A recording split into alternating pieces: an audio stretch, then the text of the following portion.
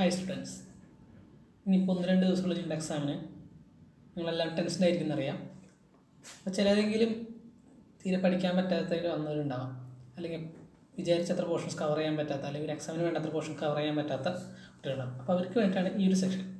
എങ്ങനെ ഈ 1.5 ദിവസം കൊണ്ട് അല്ലെങ്കിൽ 2 ദിവസം കൊണ്ട് ഒരു യൂണിവേഴ്സിറ്റി എക്സാമിനെ അപ്രോച്ച് ചെയ്യാമെന്ന് നോക്കാനാണ്. നമ്മൾ 3 സെറ്റായിട്ടാണ് നമ്മൾ പറയാം. ഹൗ ടു പ്രിപ്പയർ, എക്സാമിന് മുമ്പ് എന്ത് ചെയ്യണം, ഒരു എക്സാം ടൈമിൽ എന്ത് ചെയ്യണം. അപ്പോൾ ഹൗ ടു പ്രിപ്പയർ, ഫാസ്റ്റായിട്ടാണ് നമുക്ക് പ്രിപ്പയർ ആവുന്നത്. കുറച്ച് സമയത്തിനുള്ളിൽ ഈ ഫുൾ ടോപ്പിക് തന്നെ പ്രിപ്പയർ ചെയ്തെടുക്കാനാണ്. അപ്പോൾ ഏതൊരു എക്സാം പ്രിപ്പറേഷനും പോലെയും ഇതിൻ്റെ ബേസ് ഒരു repeated റിവിഷനാണ്. Especially in anatomy. Without repeated revision നമുക്ക് റീകളക്ട് ചെയ്യാൻ ഭയങ്കര ബുദ്ധിമുട്ടായിരിക്കും. ടേംസും കാര്യമാണ്. റിപ്പീറ്റഡ് റിവിഷനാണ് നമ്മുടെ മെയിൻ കീ.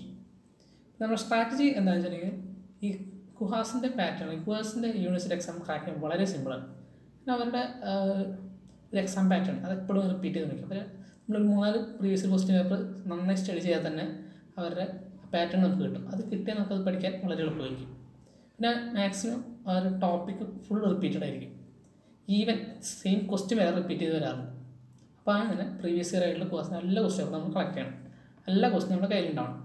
അപ്പോൾ ഈ എല്ലാ ക്വസ്റ്റ്യനും നമ്മൾ ഇതിന് ഉത്തരം കണ്ടെത്തിയിരിക്കണം. അപ്പോൾ നമ്മൾ പുസ്തകം മറിച്ച് കണ്ടുപിടിക്കാൻ നമുക്ക് ടൈം തീരേണ്ടി വരിക. നമ്മൾ വിക്കിപീഡിയയോ അല്ലെങ്കിൽ ഗൂഗിളോ യൂസ് ചെയ്യുക. എന്നിട്ട് ഫുൾ ടോപ്പിക്ക് നമുക്ക് ഐഡിയ ഉണ്ടാവണം.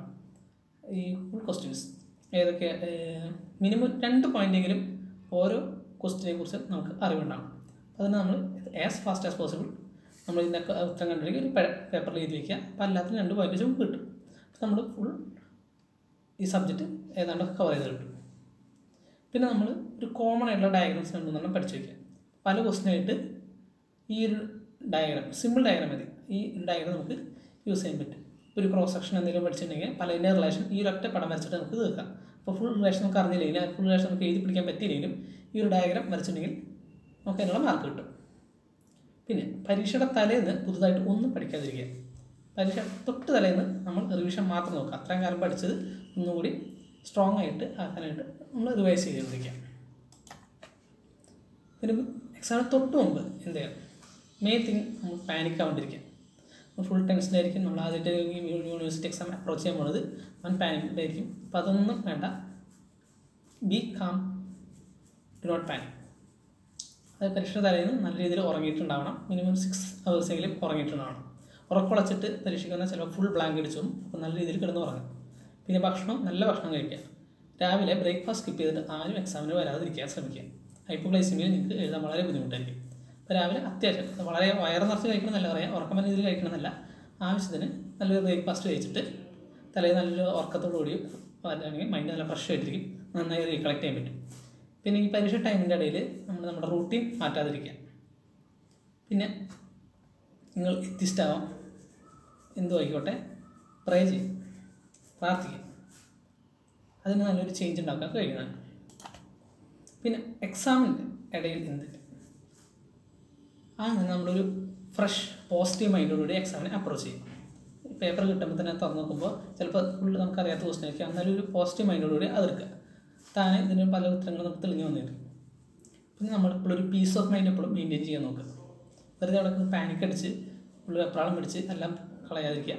ഒരു പീസ് ഓഫ് മൈൻഡ്, അതിന് ബ്രീത്തിങ് ടെക്നിക്കോ എന്തെങ്കിലും ടെക്നിക്ക് ഉപയോഗിച്ചിട്ട് ഒരു പീസ് ഓഫ് മൈൻഡ് എത്തിക്കാൻ നോക്കുക. നമ്മൾ ആൻസറിങ് ഒരു സിസ്റ്റമാറ്റിക് മാനറിൽ ചെയ്യാൻ നോക്കുക. നമുക്കറിയുന്ന ചോദ്യം ഏറ്റവും ആദ്യം നിറച്ചും എഴുതി വയ്ക്കുന്ന ഒരു സംവിധാനം അല്ലാതെ കറക്റ്റ് ഓർഡറിൽ എഴുതുക. കാരണം എന്ന് വെച്ചിട്ടുണ്ടെങ്കിൽ ഇപ്പോൾ ക്ലാസ്സിനകത്ത് ഒരു ക്വസ്റ്റ്യൻ ഒരു ടീച്ചറായിരിക്കും വാല്യൂ ചെയ്യുക, വേറെ ക്വസ്റ്റ്യൻ വേറെ ഇരിക്കുക. അല്ലാണ്ട് ഒരാൾ തന്നെയല്ല ഫുൾ ക്വസ്റ്റ്യൻസ് വാല്യൂ ചെയ്യുക. അപ്പോൾ ആദ്യം തൊട്ട് അവസാനം വരെ എന്തായാലും ഒരാൾ വായിക്കില്ല, അയാൾക്ക് വേണ്ടപ്പെട്ട ക്വസ്റ്റ്യൻസ് മാത്രമേ നോക്കുള്ളൂ.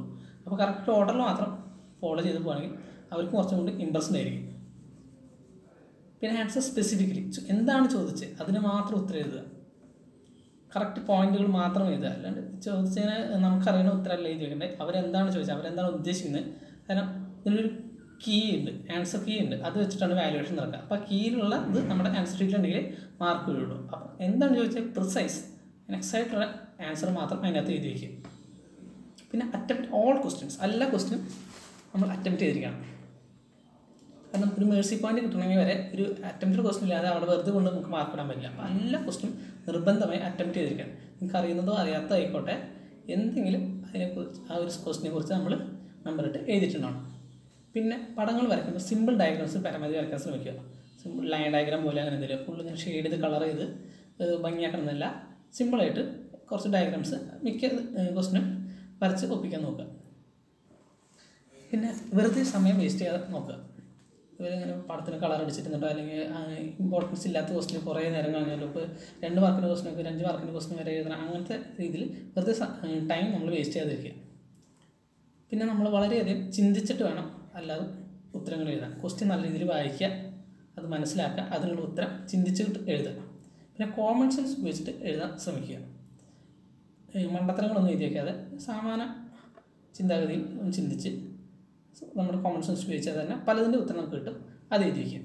പിന്നെ സ്പെല്ലിങ് നിങ്ങൾക്ക് കോൺഫിഡൻ്റ് അല്ലെങ്കിൽ റണ്ണിങ് ലെറ്റേഴ്സ് ഉപയോഗിക്കുക. പിന്നെ നമ്മൾ ഈ ഒരു ടൈമിൽ മെയിനായിട്ട് നമ്മൾ ഡീമോട്ടിവേറ്റ് ചെയ്യാതിരിക്കാനാണ് നമ്മൾ ശ്രദ്ധിക്കേണ്ടത്. നിങ്ങളെല്ലാവരും വളരെയധികം പൊട്ടൻഷ്യലുള്ള കുട്ടികളാണ്. എന്നാൽ അതുകൊണ്ട് തന്നെയാണ് നിങ്ങൾ ഇവിടെ ഒരു എൻട്രൻസ് ക്രാക്ക് ചെയ്ത് അല്ലെങ്കിൽ +2 ഒക്കെ പാസ് ചെയ്തിട്ട് ഒരു ജനറൽ ബോർഡൊക്കെ പാസ് ചെയ്തിട്ട് ഇവിടെ എത്തിയിട്ടുണ്ടെങ്കിൽ നിങ്ങളെല്ലാം നല്ല പൊട്ടൻഷ്യലുള്ള കുട്ടികളാണ്. നിങ്ങൾ അതിനെ മനസ്സിലാക്കണം. പിന്നെ നമ്മൾ അവസാനം വരെ നമ്മൾ എന്തെങ്കിലും പൊരുതിക്കൊണ്ടിരിക്കണം, ഫൈറ്റ് ചെയ്തുകൊണ്ടിരിക്കണം. എത്ര ഡിഫിക്കൽട്ട് സിറ്റുവേഷൻ വന്നാലും നമ്മൾ ഫൈറ്റ് ചെയ്തുകൊണ്ടിരിക്കും. ഒരിക്കലും ക്വിറ്റ് ചെയ്ത് നമ്മൾ റിഗ്രറ്റ് ചെയ്ത് നമ്മൾ ഫൈറ്റ് ചെയ്തിട്ട് ഫെയിൽ ചെയ്താലും പിന്നെ കുഴപ്പമില്ല. പക്ഷേ നമ്മൾ ക്വിറ്റ് ചെയ്തിട്ടാണ് ഫെയിൽ ചെയ്യുന്നുണ്ടെങ്കിൽ നമ്മളെപ്പോഴും അത് ജീവിതകാലം മുഴുവൻ റിഗ്രറ്റ് ചെയ്തുകൊണ്ടിരിക്കും. അപ്പോൾ നെവർ ക്വിറ്റ്. പിന്നെ നമ്മളൊരു ഡിറ്റർമിനേഷനോടുകൂടിയും ഒരു കൺസിസ്റ്റൻ്റ് ആയിട്ടൊരു കാര്യത്തിൽ നിൽക്കുകയാണെങ്കിൽ നമുക്ക് എന്തായാലും അത് സാധിച്ചെടുക്കാൻ കഴിയുന്നതാണ്. പിന്നെ ഈ ഒരു ടൈമിൽ എല്ലാവിധ ഡിസ്ട്രാക്ഷൻസും ഒഴിവാക്കുക.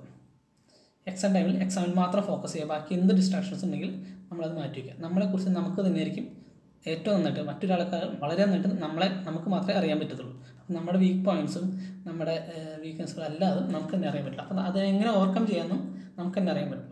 അപ്പം നമ്മളത് മനസ്സിലാക്കി അതിനെ ഓവർകം ചെയ്ത് നമ്മൾ തന്നെ ഫൈറ്റ് ചെയ്തിട്ട് ഒരു സെൽഫ് കൺട്രോൾ വരുത്തി നമ്മൾ എക്സാമിനെ അപ്രോച്ച് ചെയ്യാം.